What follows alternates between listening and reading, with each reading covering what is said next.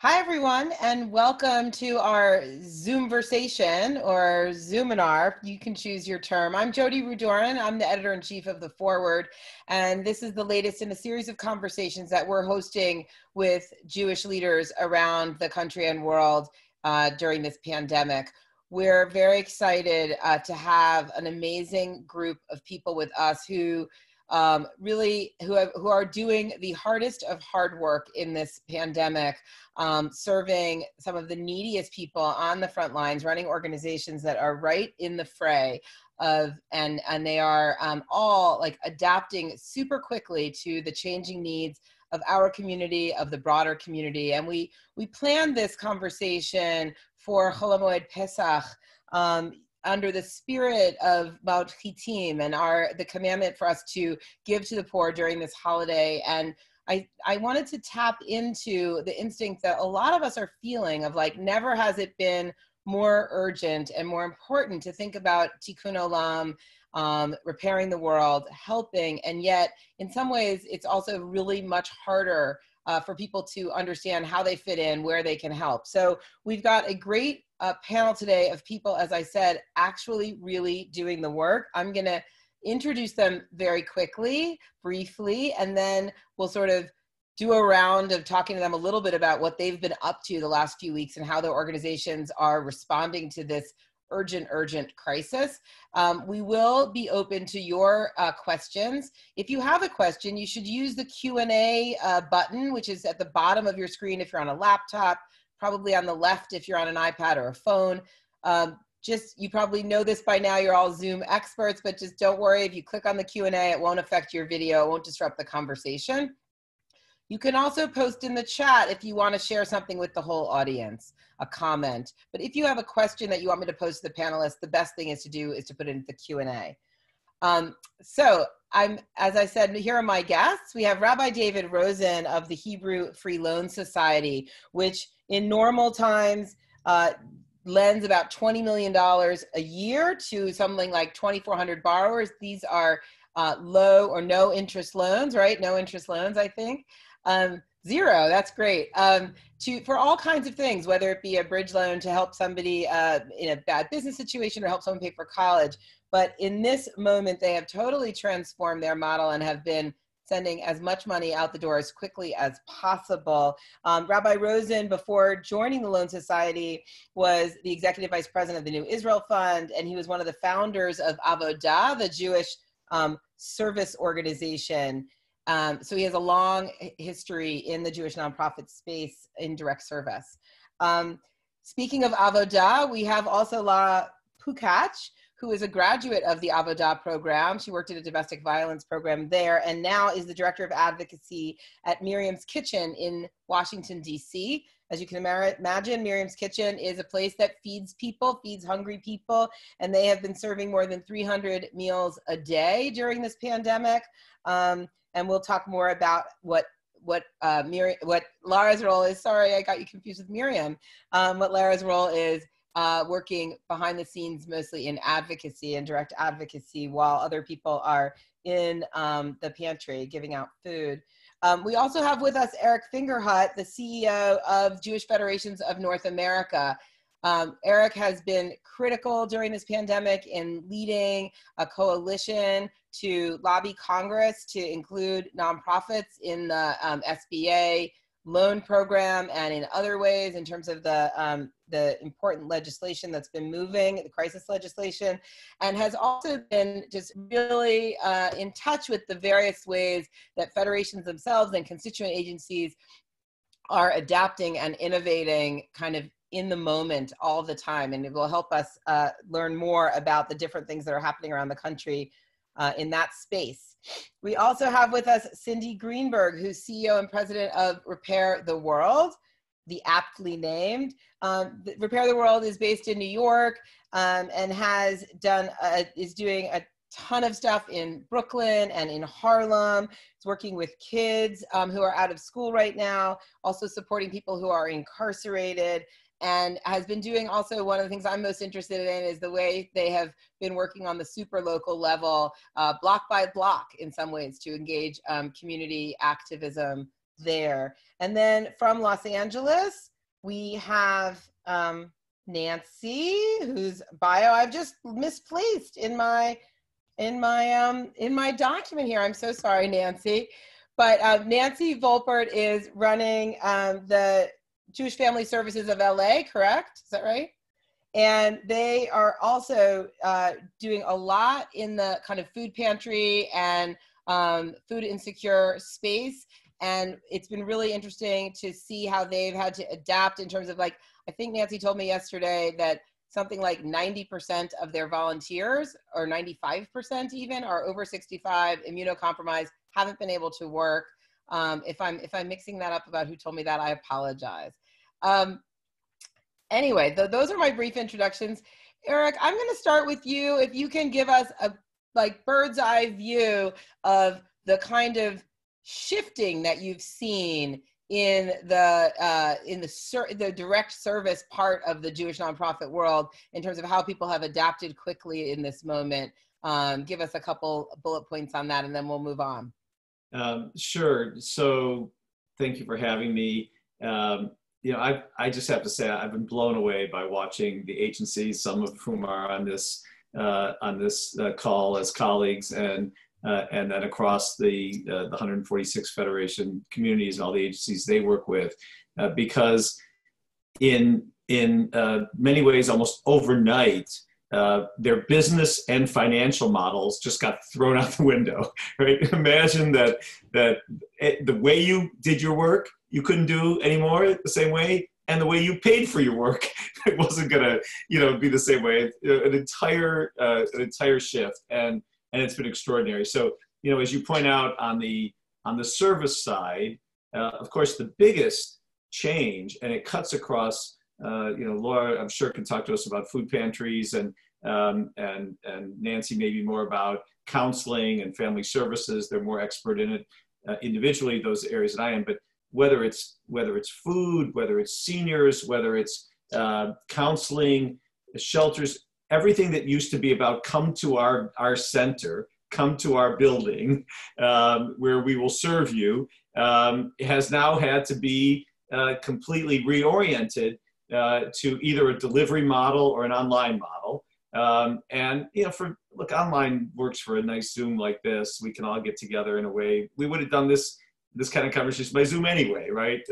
Even before the crisis. But human services is about being with people and about the personal connection. And so whether it's, as I said, food deliveries, relationship, building that has to be outside the area, and then there's a huge spike in the need, right? Mental health needs of isolated families is just off the charts.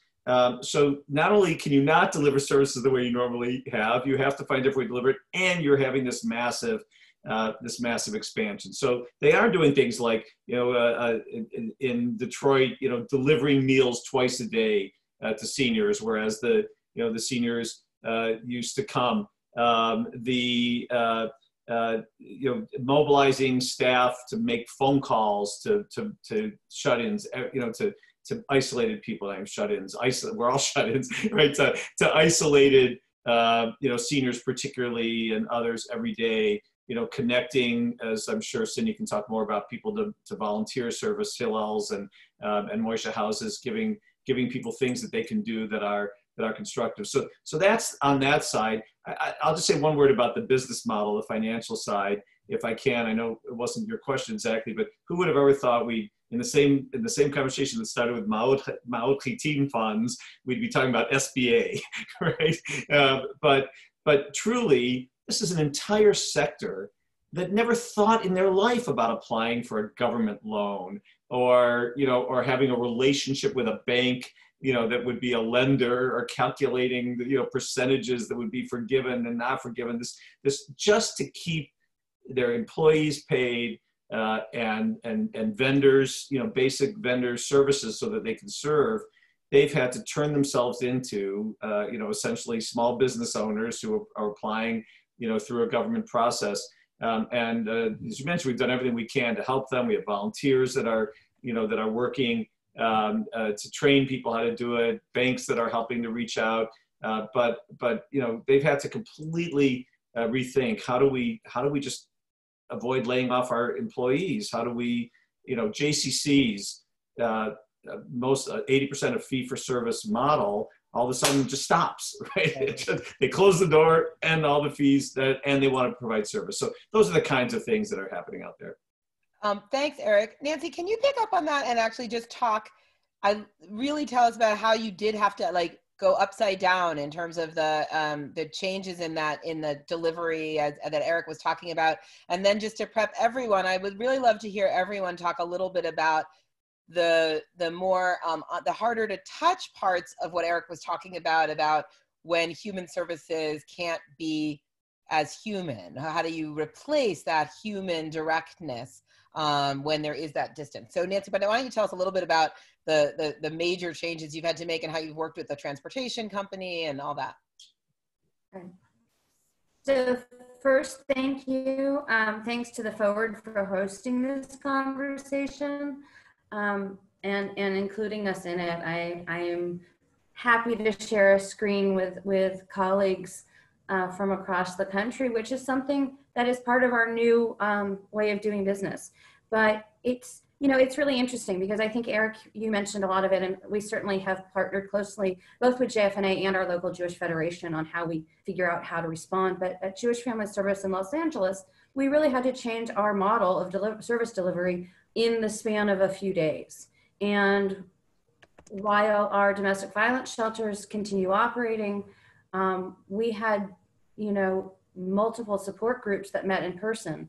8 of our support groups for domestic violence survivors are now being held via Zoom with, you know, more secure logins and passwords, but trying to figure out how you provide that. Our counseling services and case management is all now being done through telehealth. Not only do not all of our clients have the capacity, but not all of our staff, our social workers and marriage and family therapists, did they have the skill set and technology? So we've had to look at how we deliver services differently. And as I think Eric mentioned, you know, we have people who used to have a therapy session, counseling session once a week, every few weeks, and now they're wanting to talk to someone twice a week, 3 times a week because of the high levels of anxiety. You were correct when you mentioned at our food pantry, 95% of our volunteers are no longer coming in because they are not able to, because they are in high risk categories. And so how do we change our model when we are getting twice as many people who come seeking groceries?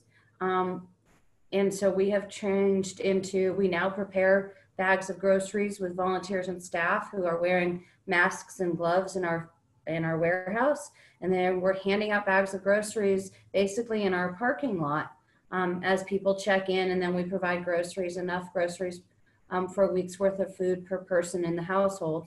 And we also have kosher groceries available for those who need it. But we have had to change how we do that completely. And with the stay-at-home orders, Safer at Home here in Los Angeles, we're also looking at how do we deliver groceries to older adults who never needed our help before, but they can't get out and they can't get to us or to a market. And quite frankly, the grocery delivery services have not been able to manage the need out here. And I can tell you that my parents would not have groceries if it weren't for my sister and for me being able to go to the market on their behalf. They tried for 2 weeks to order online, cannot get them. And they are certainly in that age group. And so we've really had to look at changing everything about how we provide services.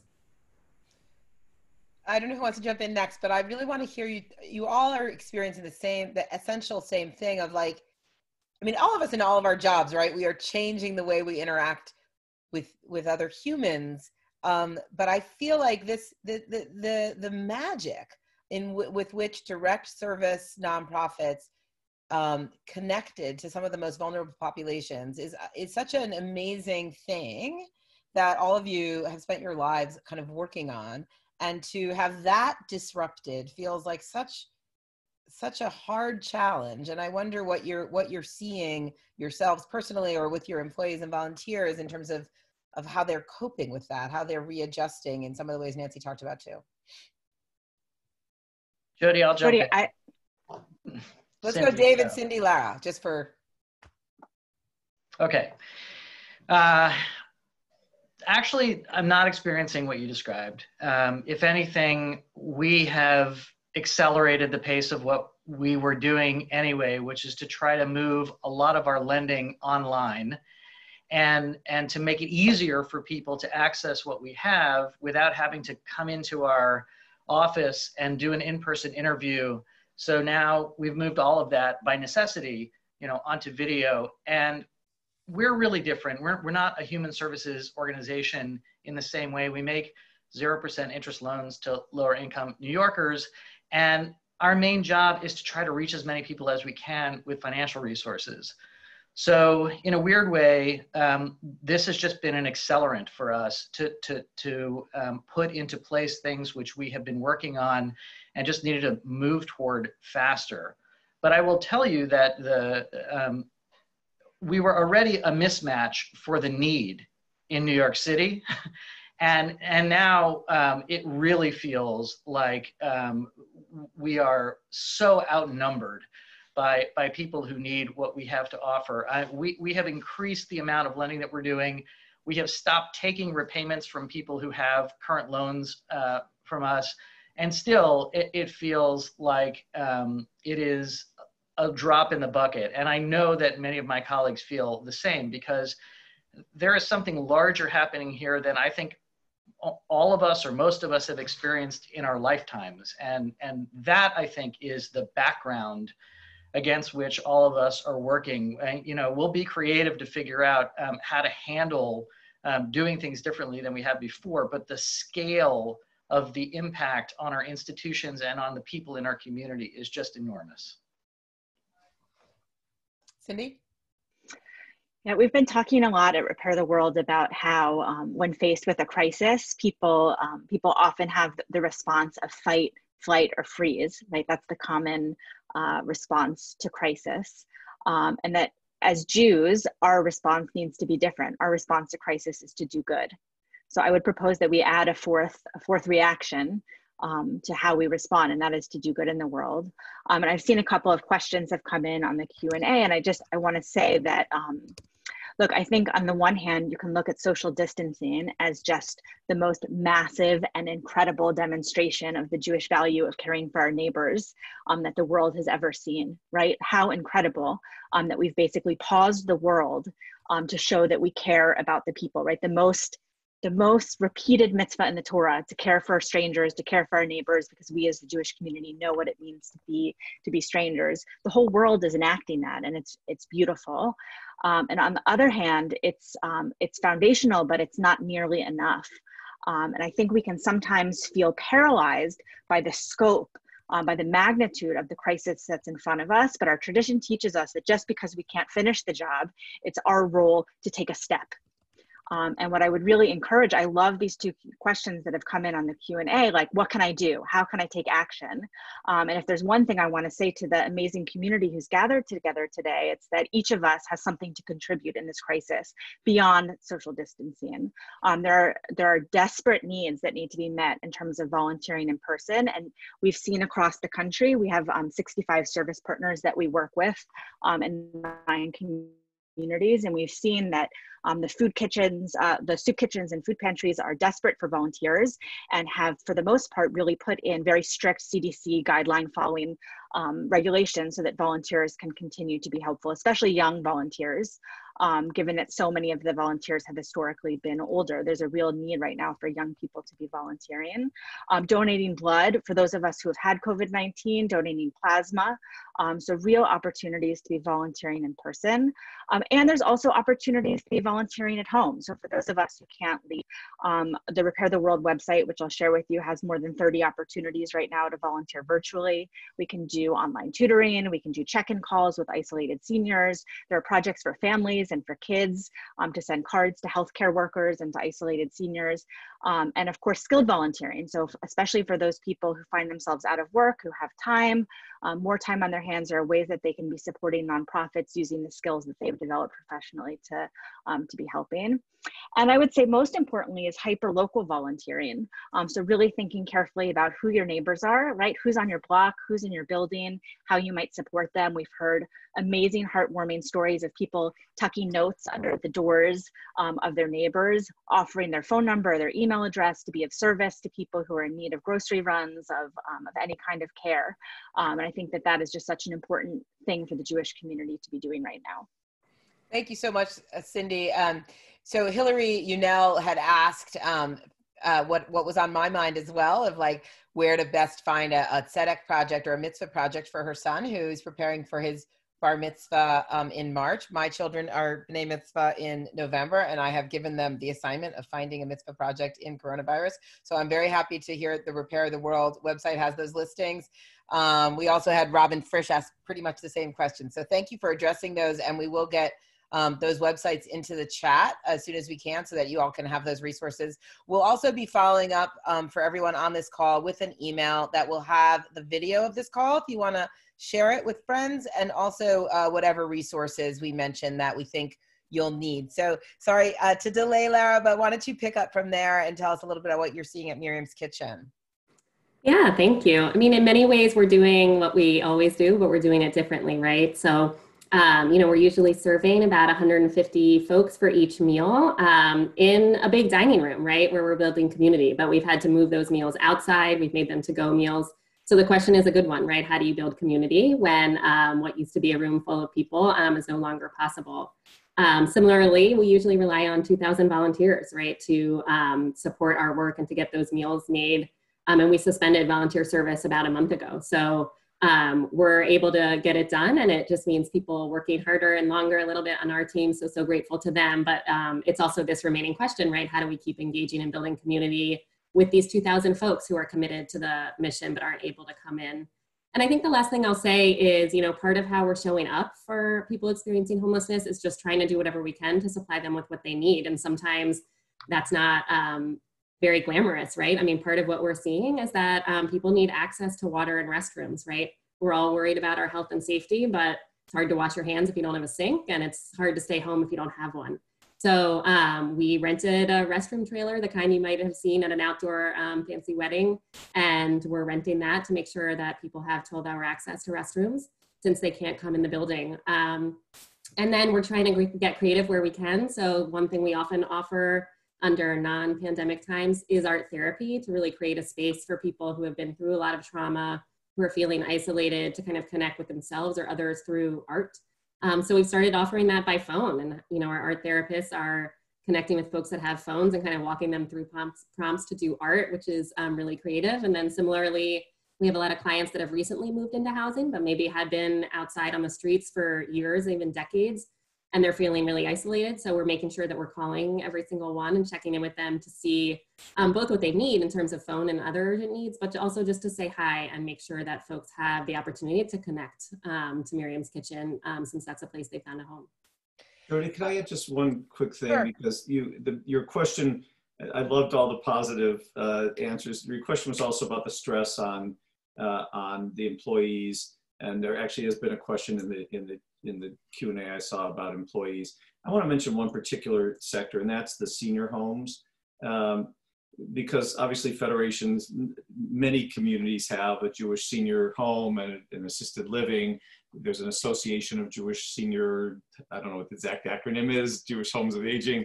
And of course, these places have been so extraordinarily impacted because their patients are the most vulnerable. Their families can't visit their families that are in the homes. And the stress on the workers who are in the home trying to provide care, and then trying to take care of their own families. So the stress on the workforce, particularly in the human services space, and it's certainly true at Nancy's organization, I know, is so high And so, for example, we've had, like in Cleveland, they have been setting up, they've been giving out gift cards for food and groceries, and actually bringing groceries to give to home healthcare workers as they're leaving their shift, just to take home, so they don't have to go shopping. They can just go home to their families. And I just want to say, look, the fact is, we have this extraordinary professional field in Jewish human services and in Jewish life, education, and engagement. And you know, it's not gonna, they're not all gonna be able to stay employed, and you know, they're not all gonna be able to come back, you know, after the furloughs. This is gonna be a period of some retrenchment for many, many organizations. It's just a fact. It's gonna be a fact in business. It's gonna be a fact in nonprofits. So how we also care for our professional field, you asked, I want to say it's a high priority for us. Just we have you were citing resources. So on the SBA loans, jewishtogether.org is where you can get all the information about access them, which, by the way, even independent contractors are eligible for. So if you're a solo teacher who contracts, or a scholar that usually works on speaking fees and such, you're an independent contractor, just jewishtogether.org. And we also have a coalition of the major umbrella organizations. Sydney is a part of it, of our steering committee, you know, the JCCs and the Hillels and the day schools. So we're all working together to try to address these mega issues of employment and stress and all that. So thank you for letting me add that. I feel like an unknown to me before, either benefit or perhaps problem with Zoom is that it may put moderators out of business, since you guys are all seeing the questions and answering them before I have a chance to raise them, but I'll worry about that later. Actually, I want to pick up on a couple of things people have been talking about. The first is about, I mean, Nancy, Lara, and Cindy, and all of you, but maybe you three in particular, you've all talked about the various ways, the kind of extraordinary lengths that you went to be focused on giving human dignity to some of the most vulnerable people, right? To how do you give homeless people, or people with serious food insecurity, or the survivors of domestic abuse, or people with major mental health problems, you know, really creating human dignity in your interactions with them. And I feel like that is such a key Jewish value of tikkun olam, and of the various, if you think of the ladder of charity, right, is to keep the dignity of every human kind of present and front. And yet I feel like this has really been challenging for that. Like, so I would love you to talk about how you've worked to maintain that aspect in your work, when some of the ways that you did it before, I forget who was talking about, you used to have the ability to pick out your own groceries at the food pantry, and now it's prepackaged. So, you know, before it was much more like a middle class experience, and now it's a little bit more like a handout. And then the second question on my mind, and maybe is particularly for Rabbi Rosenn to jump in on, is the way that this crisis has created whole new batches of clients, people who wouldn't think of themselves as needy are now needy. And how do you access that, give dignity to that, but also make them understand what services, how do you reach that whole new pool? I'm going to let whoever wants to dive into the first one.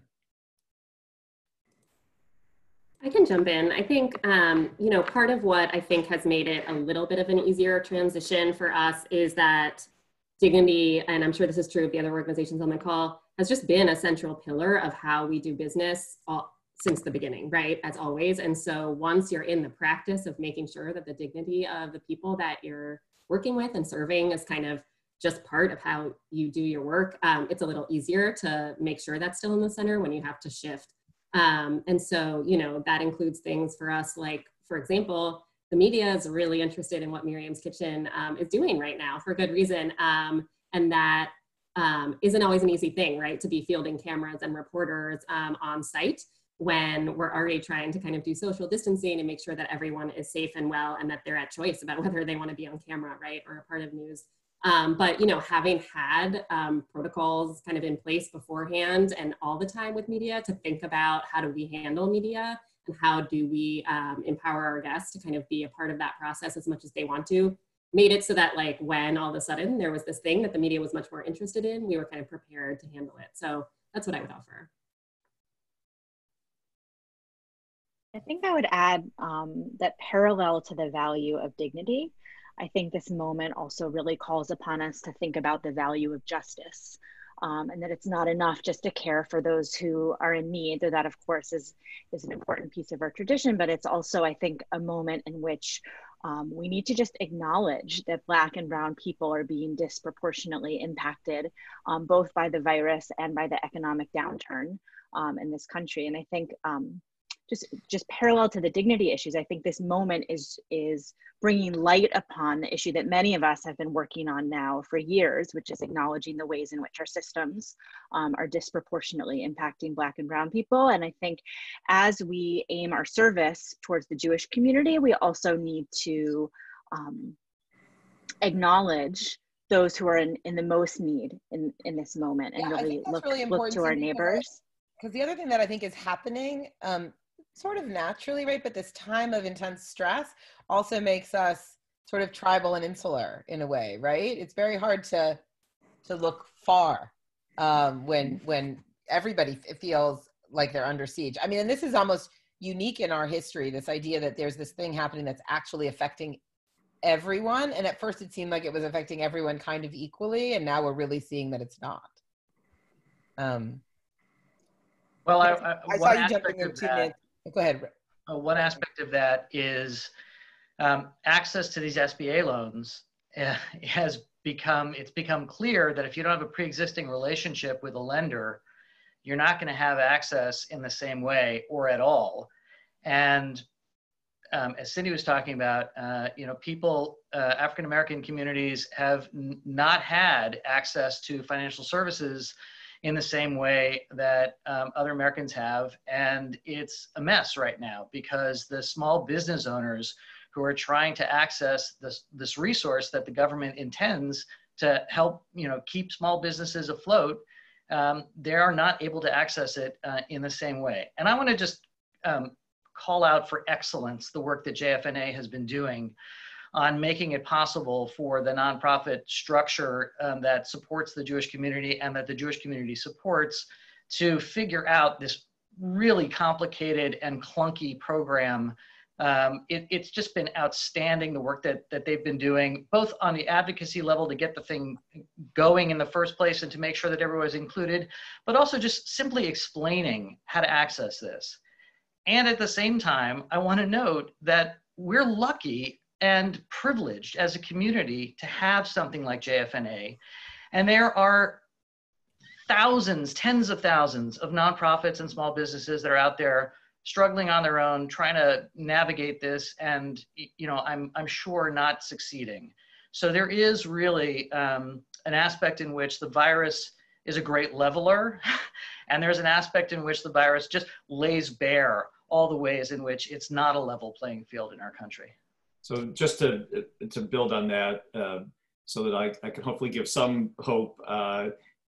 First of all, David, thank you for the nice words. But we will stay at this until everyone has access to these resources, and I mean everyone, not just the Jewish community. So in fact, Cindy and I had a conversation just last night about help us, all of you who have relationships with organizations. Religious, churches, mosques, community centers that we might not have direct access to. We would not just love, we will just be honored and privileged to be able to help other communities access it. We've done some webinars for some churches and other faith groups. And we will remain open for business. Every email that you send to our SBA hotline, which is on jewishtogether.org, gets responded to. We know that our resources have gone out through United Ways and through other networks. But anyone who's listening to this webinar, please help us. It is absolutely a moment where we know that, as hard as it is for us to access banking resources, we at least, JFNA can pick up the phone and call banks, and we absolutely want to respond to the need that Rabbi Rosenn has articulated. This is not going to be done overnight, right? There's a long line, so we're going to be in this for weeks, and we're going to get more money in the program hopefully this week. We've been advocating for a replenishment of the fund, which knock on wood is going to happen. And so we will keep at it. So help us help the communities that need help. Thank you. Nancy, I know you've been trying to get in for a couple of rounds here, so over to you. Thanks. I think a couple of points I want to add, partly an answer to your question, but also, something that my co-partners have implied. This is not going to be a short-term change in how we're delivering services. So I think the question of how we're learning to adapt, some we've had to do really quickly, and some is working really well. And some we've had to do quickly, and with this luxury of time and space and resources, we will likely adapt.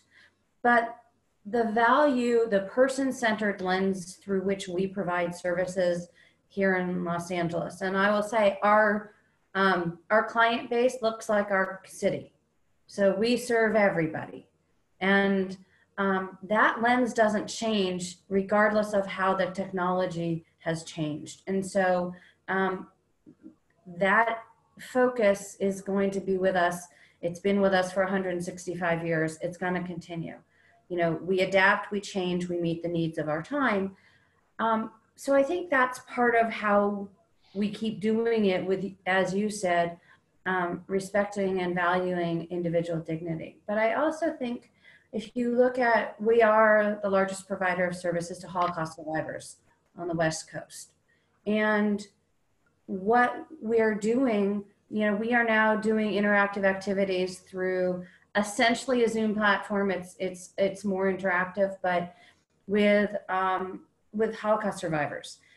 We are obviously home delivering meals to people who used to come in for meals 5 days a week. We've had a 40% increase so far in the amount of meals we're delivering to seniors. But we are looking at doubling the number of people at our food pantry. And so, and the number of calls to our intake and social work lines, we can't even keep track. It's unbelievable how many people are calling. But we are doing it as part of a community. And, people have asked how they can help and how they can participate. And truly, our volunteers are our lifelines. And I know people don't want to be told that we need money, but donations are critical right now for all of our agencies, but so is advocacy. JFNA has done this amazing job leading the charge on ensuring that nonprofits, and in my case, Medicaid recipient agencies were eligible. But our board members, our volunteers, our staff made phone calls to our senators and to our members of Congress and said again and again and again how important this is for us as an agency to provide services. So there's a through line in the volunteering that is, it's the volunteering, it's the direct service, it's the giving money, it's the calling your members, advocating locally. Our state has been particularly proactive. And so we are reaching out to our state legislators as well. And I've got board members who are calling state legislators saying, hey, we need funds for all of these things you want us to be doing. Great work. Keep it up. First of all, I want to invite everybody to submit their questions through the Q&A if you have them. A quick one from Judith Arndt, which I think Lara may know the answer to, is, are there hotels that are vacant that are now offering any rooms for the homeless? I've definitely read about offering rooms for healthcare workers, but are some hotels becoming like homeless shelters? Yeah, so in DC at least, our local Department of Human Services is working with hotels for a few things. One is that we already actually were using hotels for shelters to meet our existing shelter capacity. But right now what's happening is that, we had a bunch of people living in shelter who were not sick, but are medically vulnerable, right? People who are over the age of 70 or 80 years old, already have kind of underlying health conditions. So they were able to kind of identify those that were at high risk and to move them to remote sites as a prevention mechanism, right? Knowing that those folks would be at high risk should they contract the virus. And at the same time, right, they're using hotels as quarantine sites, right? So as we've had occasional positive test cases for people that are living in shelter or other kind of congregate settings. They're able to kind of do contact tracing to figure out kind of who has this person been in close contact with, and then making sure we can move all those folks to remote sites so that they can be, sheltering in place and, preserving their safety and the safety of others, and then getting kind of the food and healthcare and services that they need. David, I want to turn back to you for something that it's a little narrower, but I'm just really intrigued by it. And I want to just talk about the kind of concept, the particular idea of a loan, of a no interest loan as a organizing principle for the organization. And I know that you, in your prior jobs, did a different kind of thing, right? And I'm interested both in whether there are parallel organizations that are not in the Jewish community that similarly have a similar kind of structure around them. And if you could just talk a little bit about where you think that particular approach kind of fits in the Jewish Tikkun Olam system, and why it's appealing to you, why, what you think the particular, and it feels also like this moment when so many people are kind of newly vulnerable, and I think we hope temporarily vulnerable, that this idea of a no interest loan may have more life to it. Sure. There are lots of microfinance organizations in the world and in the United States. Very few of them lend at 0%. That seems to be a distinctively Jewish approach, although we're not the only faith community even that has a commitment to lending without interest. Muslims also do this, and Christians aren't so fond of usury, but they don't insist on 0%. I think the idea of a loan as the sort of highest form of tzedakah, together with helping somebody find employment or going into business with them, is that it's a partnership, and it allows somebody to feel as though they are on the receiving end of some support, but also in there with the lender, doing their share. And so when somebody receives a cash transfer that they need, they should take it because they need it, and we believe in everybody having access to basic needs. But another way to receive support, and sometimes one that feels better to people, is to borrow and then be able to pay back as they're able to do that. I will say that one unique aspect of how we lend at the Hebrew Free Loan Society, and there are about 40 Hebrew Free Loans all around the country. You probably have one in your city, wherever you are. We don't lend based on credit scores. We don't lend based on taking collateral from people. That's not how we secure our loans. We lend through mobilizing community relationships. When somebody comes to us to borrow, they have to bring a guarantor or two guarantors. These are people in their life who say, I will pay this loan off if the borrower doesn't pay.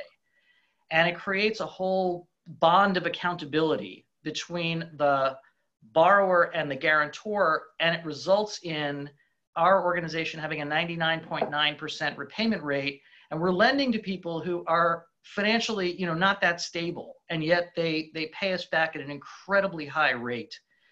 I think that not only does that prove that you could actually provide for the financial needs of lower income people without charging them an arm and a leg. Whenever a for-profit lender says, oh, I have to price in the risk, I say, I don't know, I'm an organization that's been lending for 128 years. We have a 99.9% repayment rate. I think you're pricing in something else. Maybe it's profit, which is fine.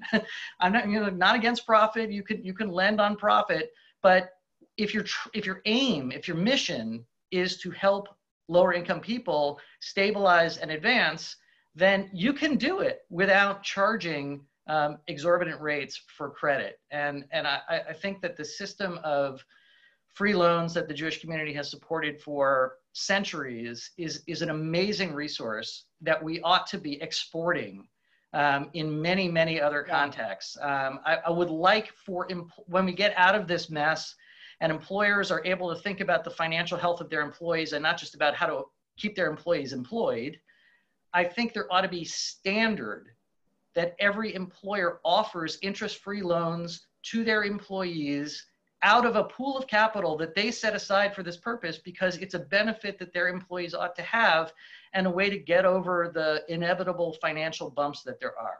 This could be something that is all over the place in American capitalism. And that's one of the things I'm gonna be working on after we get to the other side of this. That sounds great. It sounds like an op-ed you should write for the Forward.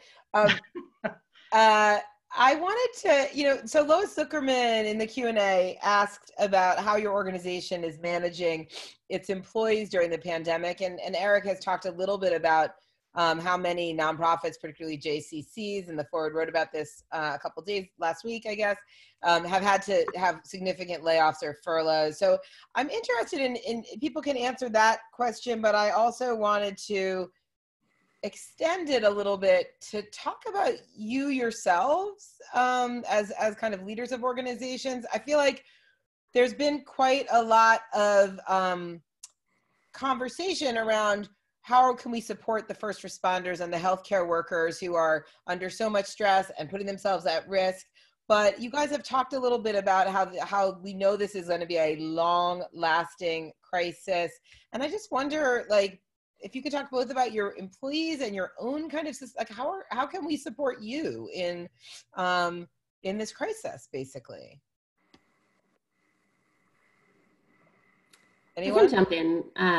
I think, we talked already about donating, but I think it is a good reminder that donations go not just to kind of the vulnerable populations we're talking about today, but they also help us keep the lights on, right, and pay our staff and give our staff leave. So just want to underscore that.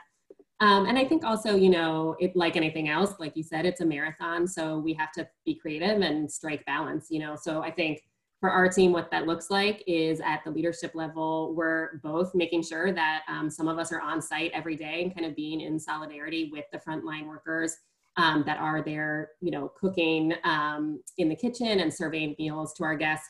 But also that some of us are staying home, even if we could come in, to kind of show everybody else that it's okay to do work from home if you can, that can be a way that you're keeping yourself safe, your family safe, and kind of flattening the curve.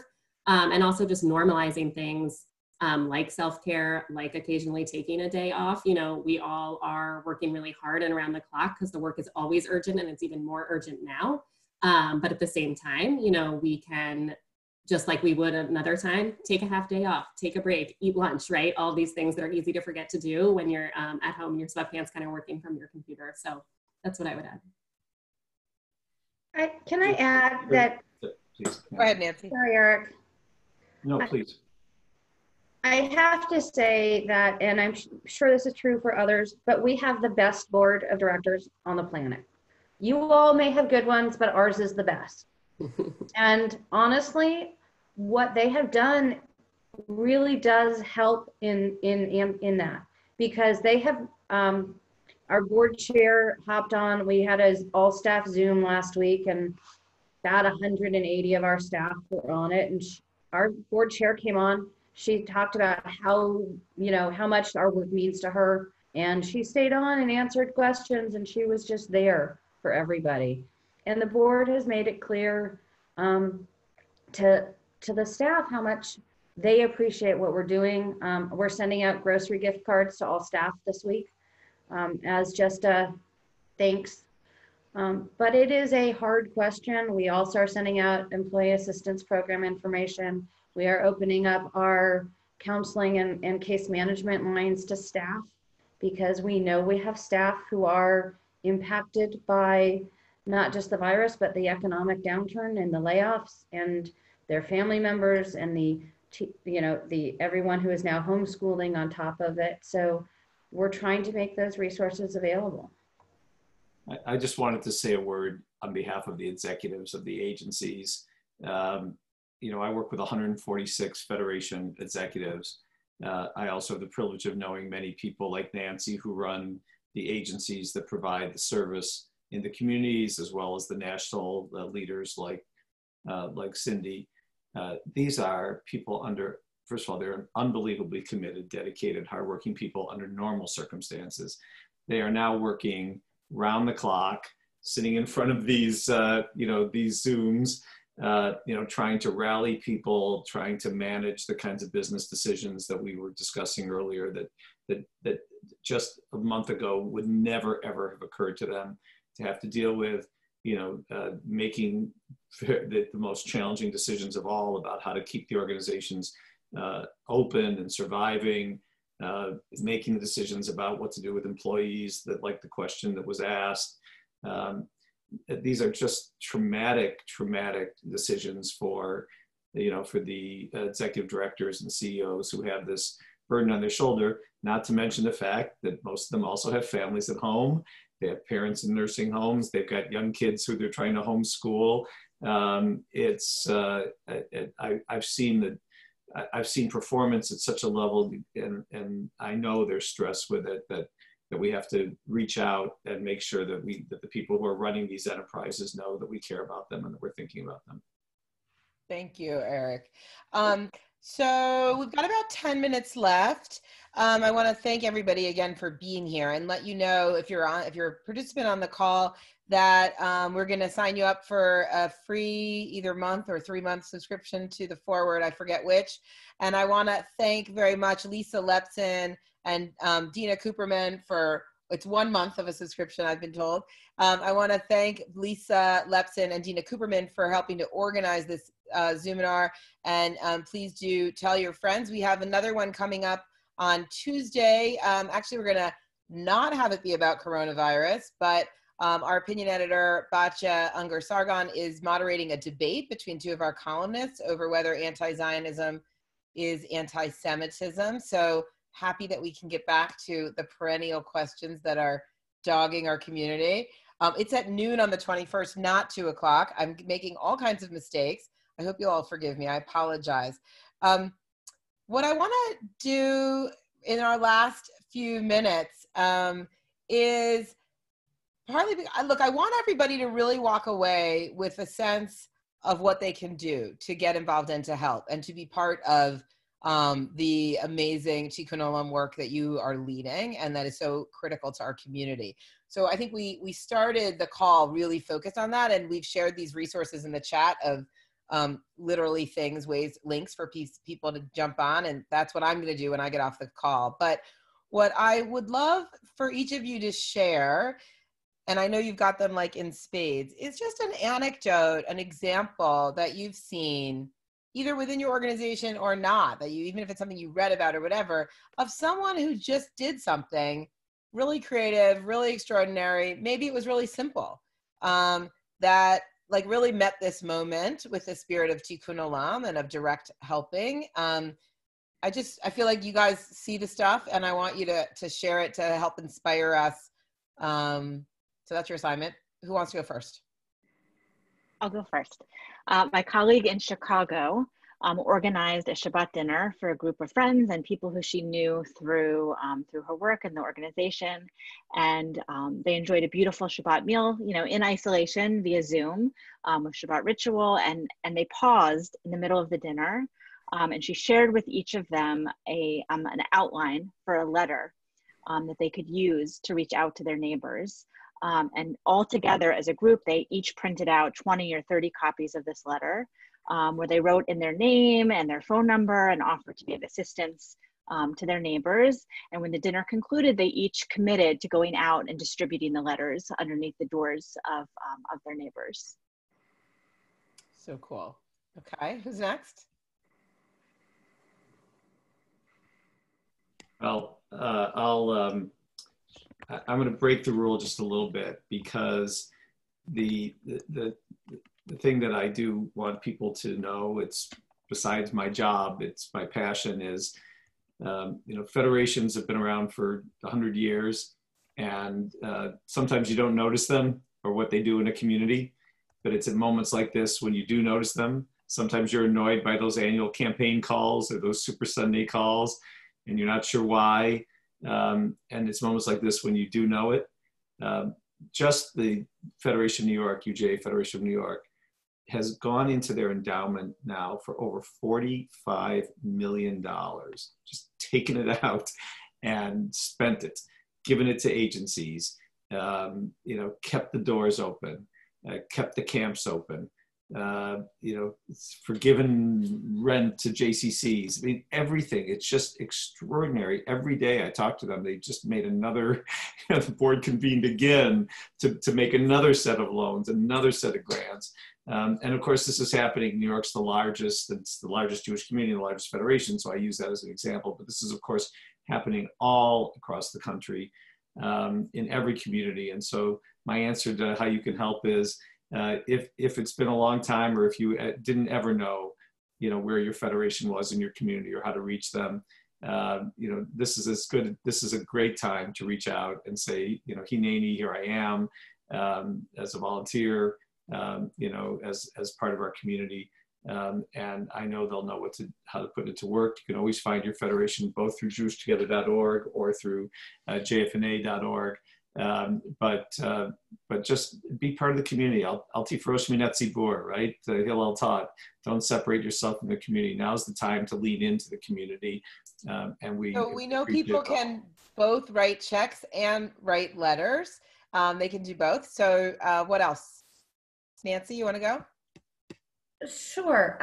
You know, we've talked a lot about food. We'll keep talking about food. But one of the things that's the fallout from people, I don't know about your communities, but in ours, where people are hoarding food from the grocery stores, canned goods and others, despite the fact that we know that there is plenty of food. If you have done that and you realize you no longer need 800 cans of particular food, beans, any kinds of proteins, any kinds of food, you know, think about contributing them to your local food pantry or food bank. We rely on a huge amount of grocery store overage at our pantries, and there is no overage right now.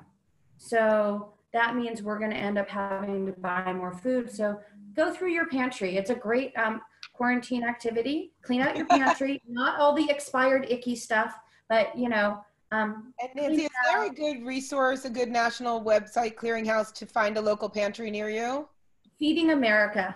Feeding America. Okay, great. Feeding so America Lara and David, just again, I'd love you to share just one anecdote of something that you've seen happen that you thought was really creative or cool or generous. But Lara, you go first, and then we'll give the rabbi the last word because he's a rabbi. I mean, one thing that we see all year round, but are seeing a lot right now that it continues to be inspiring, is that a lot of the advocacy here locally is being led by people with lived experience of homelessness or people that are still experiencing homelessness. And, you know, sometimes without access to internet or phone, you know, folks are raising their voice, and even folks who have very little or nothing are looking out for other folks that are going through what they've been through or what they're going through. And so, you know, with that kind of anecdote and a shout out to their leadership, I would just, you know, encourage folks to think about how you can raise your voice. You know, advocacy doesn't have to be a dirty word. And, you know, a guest advocate that I work closely with, Walden Adams, you know, he says, advocacy is really just caring about something and then telling someone you care. And I think that's just a great framing for it, that we all have a voice, and in whatever way feels comfortable for us, raise that voice in the way that you might for any other thing that you care about. David. So I want to full-throatedly endorse everything everybody said, especially the last point about advocacy. I also want to say you should pay your folks. If you are in a position to have somebody who cleans your house but can't come over, and you are able to pay that person even though they're not coming, you should do that, because they are depending upon you. And that goes for nannies, and it goes for lots of people who are, you know, sort of out there wondering where the next rent payment or grocery bill is going to come from. I want to say that I think people are looking for meaning in all of this, and I think that's entirely natural. I also think it's risky, and I think that it's difficult, and it's probably also too soon. I think that the meaning of events takes time to unfold, not just because we need some distance from something to understand it, but, you know, because the meaning of something emerges from the way that we respond to it and how it leads all of us to change our lives. You know, I ask myself, are we going to become more fearful and separated because of all of this, or less fearful and more connected? Are we going to try to get back to some sort of before all this happened, which frankly had a lot of problems? Our society was not perfect before all this happened. Or are we going to try to work to shape a world that somehow honors the pain and the suffering that we are all going through and acknowledges that there are just huge social fissures that are laid bare by the virus and are having really different impacts on different communities? I think the choices that we make about all of these things are going to be decisive in establishing the meaning of the pandemic. I can't imagine going through something like this and not having it change us and not having it make us want to change things. So if you don't want this to be meaningless, I think everyone should pick one thing that the pandemic has made them realize needs to change, and you should commit very seriously to working on changing that one thing. And I guarantee that whatever you achieve will change the meaning of all of this for you. And if all of us do that, I think it changes the meaning of all of this for the history books. Well done, Rabbi Rosenn. Thank you for that. Is a really inspiring and thoughtful way to end. And thanks to all of you, Nancy Volpert, Lara Pukach, Cindy Greenberg, and Eric Fingerhut. Thank you for joining us. Thanks to all of our participants. We'll hope we'll see you next week at our Zoom on Tuesday at noon. And I hope you'll keep reading the forward. Chag Sameach. Thank you, Jodi. Thank you. Great to see everyone. Chag Sameach. Thank you. Chag Sameach.